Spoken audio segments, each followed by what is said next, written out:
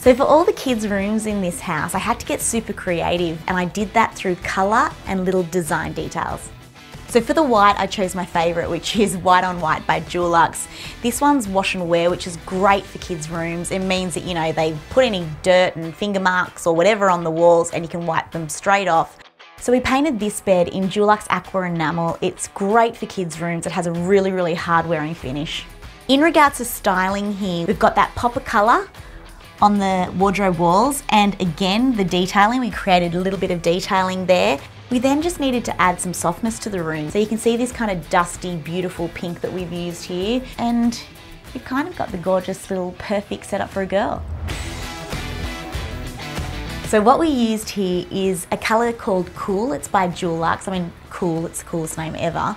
So when I do a feature wall, I really like to do it either on 2 walls or the whole room. I know that's then not a feature wall, it's like a feature room. So you've kind of got that wrapping of that cool colour all the way around here and then the white walls everywhere else.